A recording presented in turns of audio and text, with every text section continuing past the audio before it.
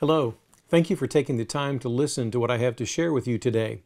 I want you to know how grateful I am for you, how the way you've soldiered through all of this. You guys have been absolutely great. You've been prayerful, you've been understanding, you've been supportive and encouraging. In fact, I don't think that you as a church family could have dealt with this any better than what you have. Continue praying for our nation, praying for our state, praying for our city. Particularly, pray for those who are ill because of COVID-19. We also know that many people are being affected economically by all of this too. Let us know how we might help. It's an understatement to say that things have been very different the last several weeks. Thankfully, it appears as if things are changing and moving in a very positive direction. Let me share just a brief update about where we are as a church family and more of what we'll be doing moving forward. This is all very important information as far as the opportunity we have to begin public worship together again. I want you to know that I've given considerable thought to all of what I'm going to share. My main goal is to do all that we can to keep everyone healthy and safe, while at the same time allowing us to begin worshiping together again.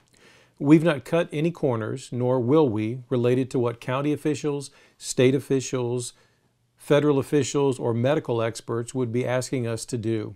We're following social distancing guidelines, and as of Monday, the rest of our staff is back in the office during regular office hours.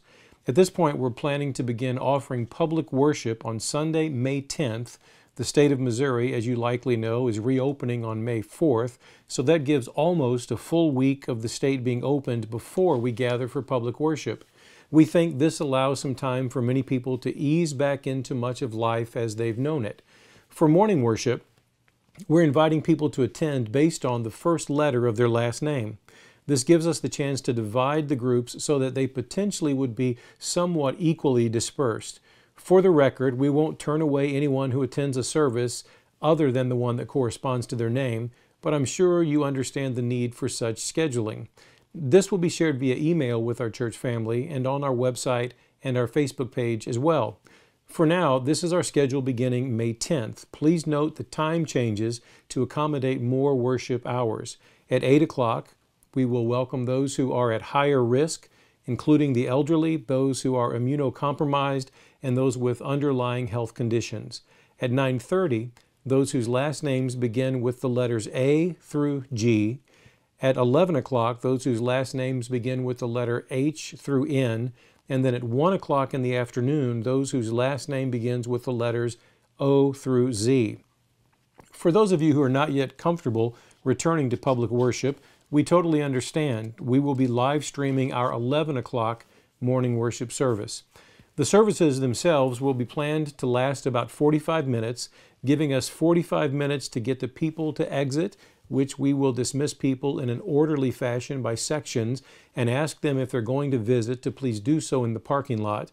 We will clean the main surfaces between each service and get the next group in and ready for worship. The point is, each group has ample time to come and go without close interaction with the other groups. We will not be offering nursery or children's church for any of the services for at least a while. At the beginning of worship, we will remind everyone not to shake hands or to hug for the safety and well-being of everybody at this point. And of course, we'll also remind them that it won't always be this way. When you get to the church building, we're asking that you make your way into the worship center and find a place to be seated.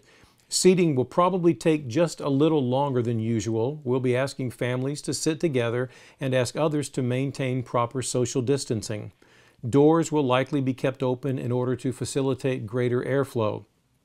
Our people have been wonderful in terms of giving, and we will continue to encourage giving online, but we'll also have ushers available at the doors for those who would like to give their offering at the conclusion of worship, but we won't be passing any offering plates. If and when we do communion, we will be using the single communion units that contain both the wafer and the juice. Think pop top, if you will. It's not ideal, but it allows for communion without having to pass any trays. Platform personnel will practice social distancing as well, and that's going to look a little different to you compared to what it normally does when we gather for worship. Microphones won't be passed, and we'll clean those between each service as well.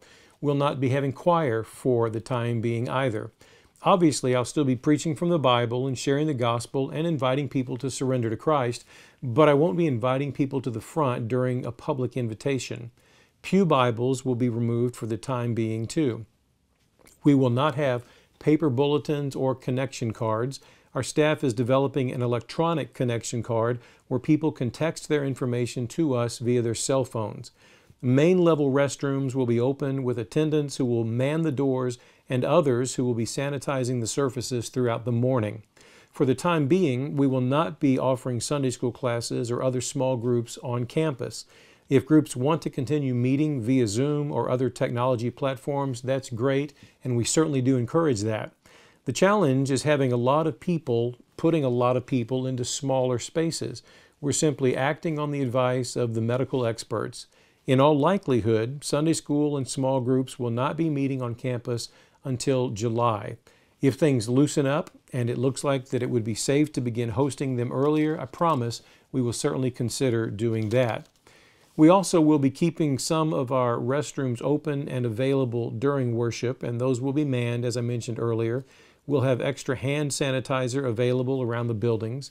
And while our worship leadership won't be wearing masks, it's hard to preach in a mask after all, right? We certainly understand and welcome all of you who will be wearing masks. I suspect there's a sermon illustration or two around that idea, Christians wearing masks, but I digress. But we'll be back in Jeremiah 29, Lord willing, this Sunday, hopefully doing justice to that great text and making sure we work diligently to properly understand this particular pericope of Scripture.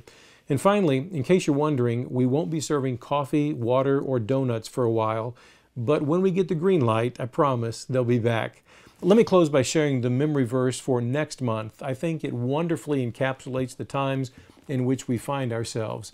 It's from 2 Corinthians chapter 4, verses 16 through 18. Paul writes this, "So we do not lose heart. Though our outer self is wasting away, our inner self is being renewed day by day. For this light and momentary affliction is preparing us for an eternal weight of glory beyond all comparison, as we look not to the things that are seen, but to the things that are unseen. For the things that are seen are transient, but the things that are unseen are eternal."